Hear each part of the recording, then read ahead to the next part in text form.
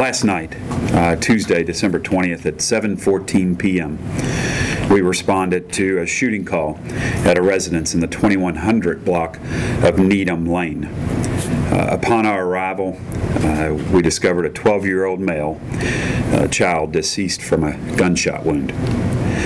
Initially, it appeared to be self-inflicted. As the investigation continued overnight and into the early morning hours, it became apparent that the child died as a result of a homicide.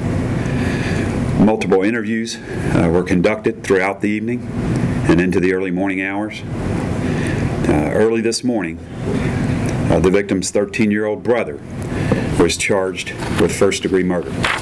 That suspect is being held at the Richard L. Bean Juvenile Detention Center, and the investigation continues. I cannot release names because of the age of the victim and of the suspect. They were both Northwest Middle School students.